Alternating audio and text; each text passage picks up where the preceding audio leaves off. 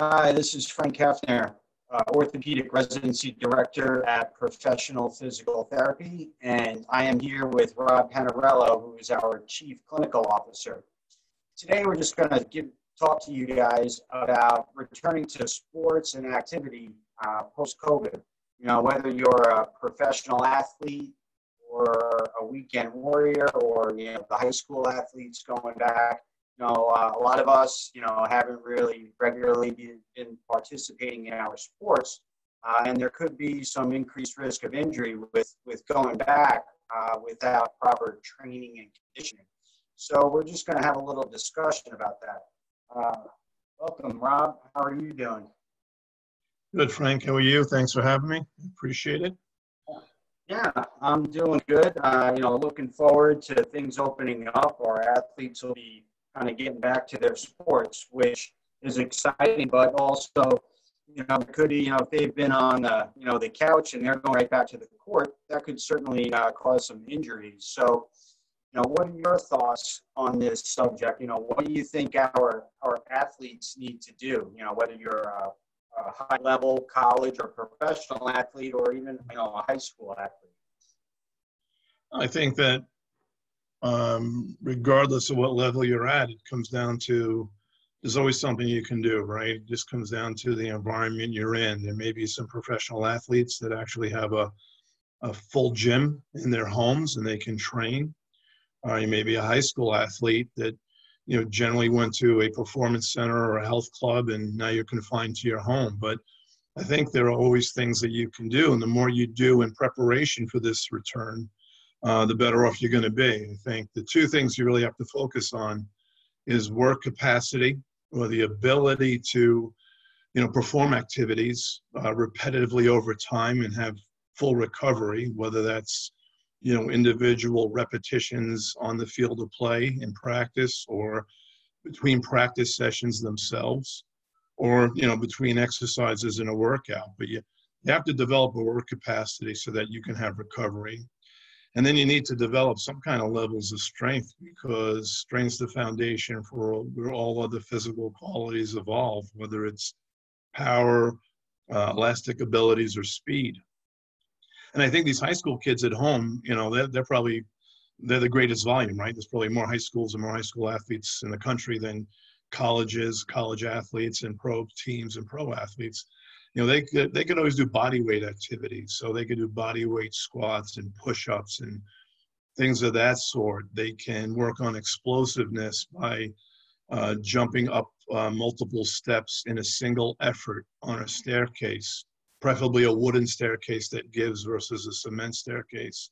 If they want to enhance their elastic abilities, they could jump up multiple levels of steps. And the reason why I like steps is the landing surface is obviously higher than the takeoff surface, so impact forces are less. And then something everyone could always do is sprint, right? Whether you sprint in your backyard, or you sprint in the street, or you sprint in a parking lot, sprinting is a high level, the purest plyometric activity. It requires strength and all the other physical qualities, and includes velocity. And obviously you can program that to enhance your work capacity by work, rest, recovery. It's the only thing I caution if you run on asphalt or in parking lots is that that's not a forgiving surface. So you have to be cautious with the volume of sprinting and also speed and tempo of sprinting as well. So if you have medicine balls, you could do medicine ball tempo, things like that. So I think there are always things you could do based on the limitations of the environment you're confined to. Great.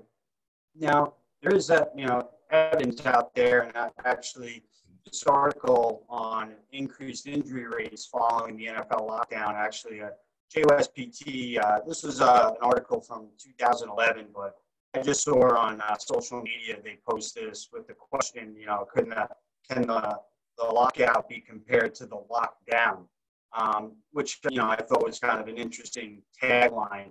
Because here, following that NFL lockout when they weren't practicing and regularly training and then went back to the season, there was an increased injury rate relating to Achilles ruptures.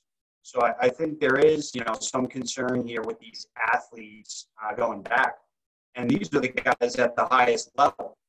So I would assume that, those participating at the, the high school and college level, and the weekend warriors that aren't in the best of shape, kind of going back to some of these sports, we could see some more injuries out there.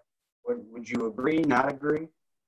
Yeah, I think that, well, first of all, as I just stated, the best thing you could do is try to do whatever you can so that when you return to practice at whatever level, you're in the best shape you can possibly be in based on the restrictions of the environment, right? And so that's one. And then you're going to have to deal with different things depending on different levels. So for instance, let's say you return to sport and you're at the high school level and you're a ninth grade, football player. And he says, I'm not going to go into the huddle because my mom told me I have to keep a 6 feet distance from everybody based on the CDC. What are you going to do? We're at the professional level. They're adult grown men, and they'll take the risks and precautions as an adult would, based on their own decision making. You're going to have to deal with those types of things at the college settings. If someone, how are you going to test, and can you afford to test? Is testing available? If someone does come down with COVID-19, are you going to have COVID dorms? Or is everybody going to be allowed to stay in their own dorm and just be restricted to their own dorm room? These are all the things that they have to work out. But with regards to return to play, I think that one thing you can do is I think you have to look, all the head coaches, regardless of the level, are going to say, we've lost all this time. And so, they may be of the mindset, and I use the word maybe, of the mindset that we have to make up for lost time. And so it's going to be as hard as we can go, as long as we can go. And that's when you're going to have breakdowns. And there's got to be an adjustment, in my opinion, in the practice schedules, depending on the condition of the athletes coming back. So at the pro level, if everybody had gyms and did their programs at their home and sprinted and running, maybe practice can be as usual. At the high school level, where all kids probably didn't have a gym in their home and didn't have access to a gym, a performance center, or a health club, you're going to have to break things down. You may say, look, for the first week, we have 3 weeks of practice before we're going to really start playing games, or 4 weeks of practice before we start playing games. The first week may be 60% sport practice, and then the other 40% for conditioning. And then the next week may be 70% for skill practice and 30% for conditioning, and then 80-20, and then eventually 90-10, so that there's a progression for the sport practice, and as athletes get in better shape, a reduction in their conditioning. And what that does is two things. It'll have the athletes become in better shape, right, over a course of time, and it'll also limit the exposure of high intensity practice to the athlete that may suscept them over time to injury. I think that you can provide maximum efforts in practice, right? I think, hey, we're going to go really hard on this play, or we're going to do a number of sprints really hard. I think it's the volume that has to be restricted, because you can't go as hard as you can as long as you can, because people will break down. And if someone gets hurt, there's a hesitation to look at that capacity, saying, well, look, if I only practice at 60% and then 70% and 80% in progressive weeks, I'm limiting my team too much. We'll never get all our work done. Well, you're not going to have an athlete at all. You're going to have them 0% if they're hurt on the sideline.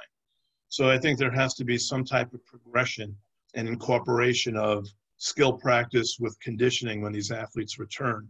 And that progression is going to be based on the shape and the condition of the athletes via some type of initial testing when they do return. And then you'll figure it out from there. Great. That study I pulled up was published last year, and it was just looking at runners. So maybe we're getting away from I think this article kind of applies to, the weekend warriors or the people just training. I see, certainly there are a lot of people outside exercising now. but I'm sure a good amount of people have kind of been fearful maybe to be outside running or doing whatever activities they were doing.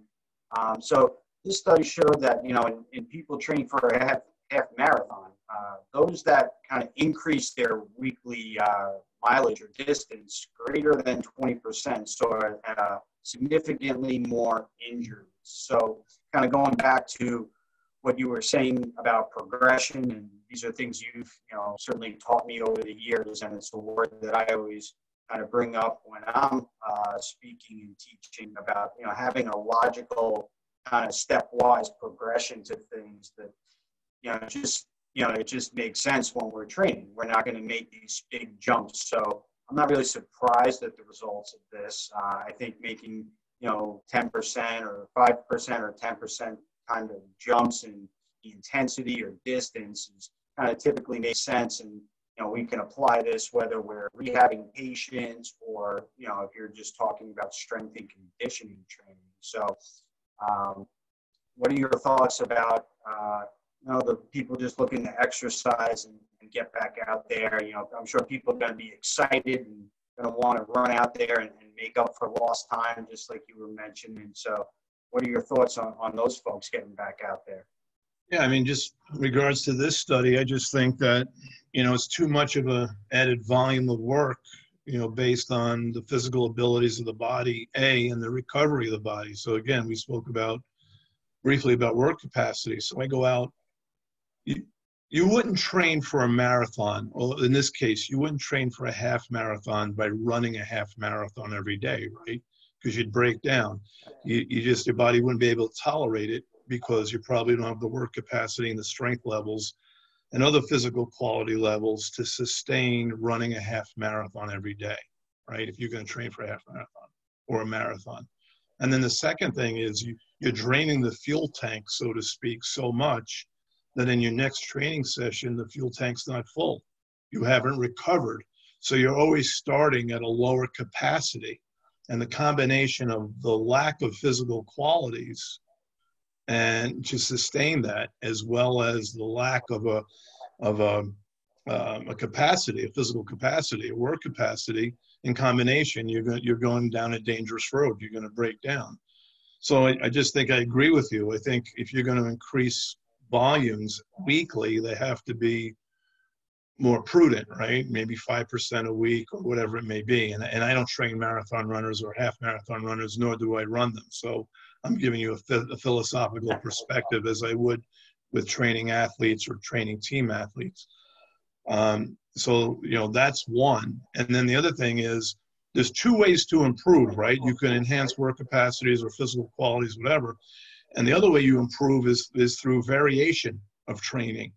And so, maybe you run hard one day, and if you have access to it, you use the elliptical in your house the other day so that you work some type of work capacity and VO2 max, but, you didn't have the pounding on your extremities. Or, like I said, if you have a medicine ball, you can do medicine ball tempo or, calisthenics or some type of variety than just running every day daily. You need to have this variety of a variation of training, which will help with recovery as well as adapt to the adaptation to different activities will make you a better athlete overall. So probably an increased distance of 20% per week, is probably a little too much. And in the justification of that statement is evident in the study saying, people who did this got injured. So that's what I think you would need to do. In my experiences, though volume and intensity go hand in hand, and intensity meaning the amount of weight lifted or the velocity of the run or the distance added to the runs, right?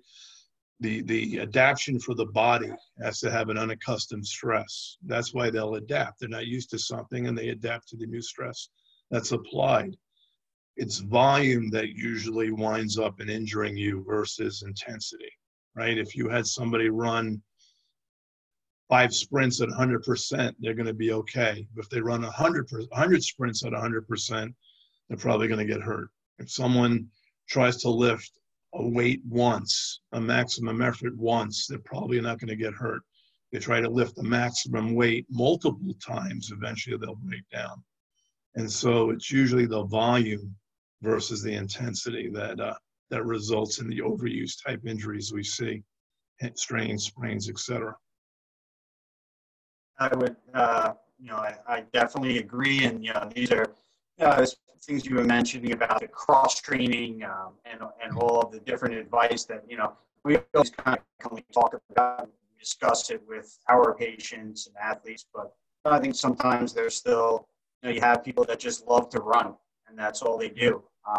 So I think it's still important to continue to talk about this, get them to try to do different activities, because that's what it applies different types of stress and levels of stress, and overall, have more success. I'm sure, with running, I'm sure if you talk to the elite level runners or Olympic level, I'm sure they include some cross training.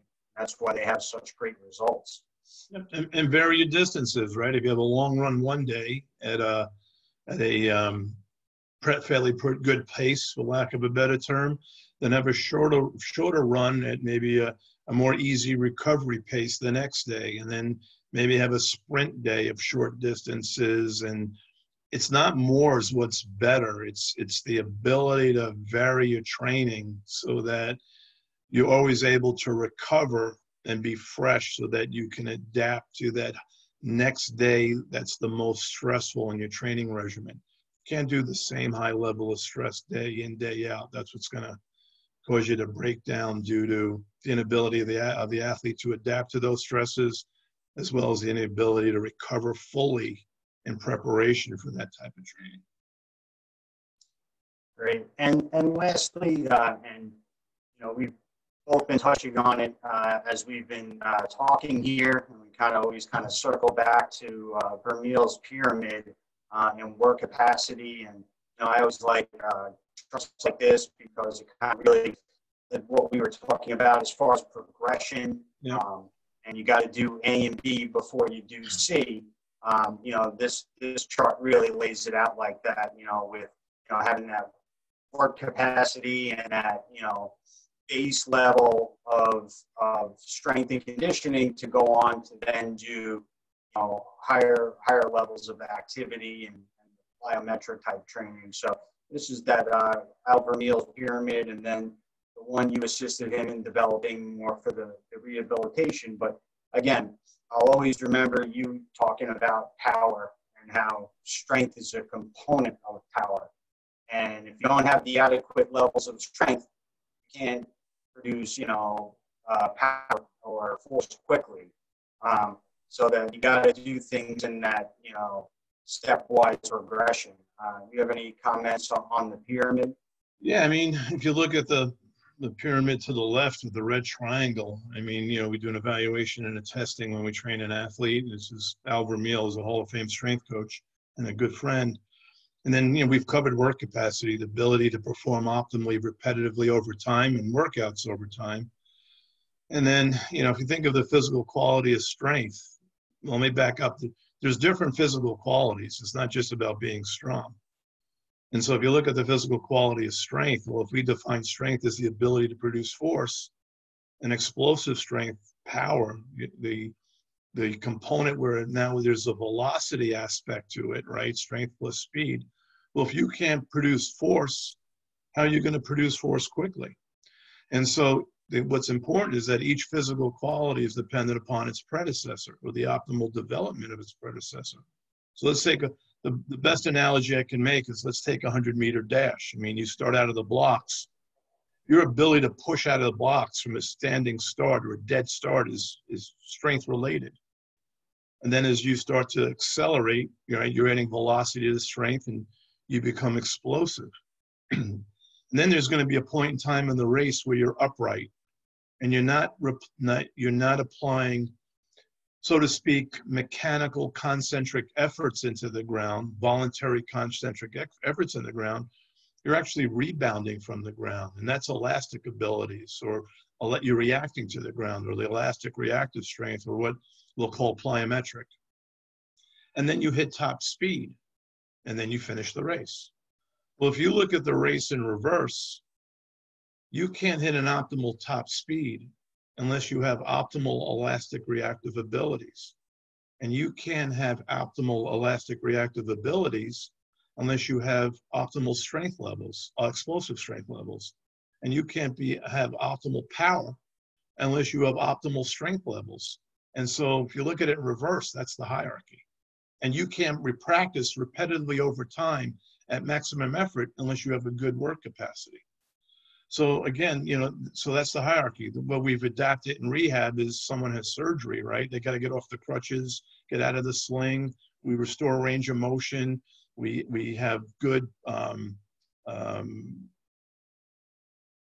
joint force couples, right? Because corresponding ratios of joint contribution and muscle contribution to movement. And so we got to restore mobility and movement. And then sometimes muscles shut down, whether the tourniquet time, whatever it may be. So we got to get the muscles firing. So now when we have mobility and movement, we can assume the exercise position and the muscles are firing appropriately so that they contract and they can get a benefit of exercise performance. Then we establish work capacity and we go through the hierarchy. So that's how I use the hierarchy with regards to training athletes as well as its adaptation and with regards to rehab, and we've published this, as you can see. So yeah, and again, whether we're dealing with our patients with specific injuries or athletes, having this kind of stepwise progression to things and making sure we have all these physical qualities, because just like you said, they're dependent on one another as you're building up the pyramid. So to just circle back to this overall talk on returning back to sports and activities, after this lockdown period, I think the big take-home points here are related to appropriate progression, making sure that you're ready to go back, an appropriate build-up of the volume, not just jumping back out onto the field. So I think it's that, progression and steady build-up of the volume is what's going to get our athletes and weekend warriors back safely. Well, in this situation, it could also introduce high intensity, but at low volumes. And I am a believer that there's a point in time where there's enough volume, right? And then you just want to slide the scale to the right. You don't want to add more work. You want to increase the quality of the work that's necessary to perform, right? So how much volume is enough? I mean, that's depending upon the situation you're placed in. I don't believe more is better. And the only other thing I'll add is, in training athletes, you can work all the physical qualities simultaneously, right? It's just where you're placing emphasis on the biggest deficit. And in rehab, you may not have the time to go through all the physical qualities. So at minimum, whether it's through, the insurance, that the policy that the patient has, or, they're in season, and so they just want to get back to their game. They got hurt, and as soon as they feel well enough and they're cleared, they're going to go back to play. So, at minimum in rehab, I think we have to focus on, the mobility, the movement, the muscle reeducation, work capacity, and strength. And if you don't get to anything else, so be it. But those things are real important with a limitation in volume as well, because these people are not even quote unquote normal, whatever that means. And so they've got to definitely be taken through a progression, so not to induce an overuse injury or edema or inflammation or whatever it may be. Great. So I think this gives a nice overview of returning to sports and activity post-COVID. Rob, I just want to thank you for your time here, and we will talk soon. All right, Frank, thanks for having me. Have a great day and stay safe. You take care.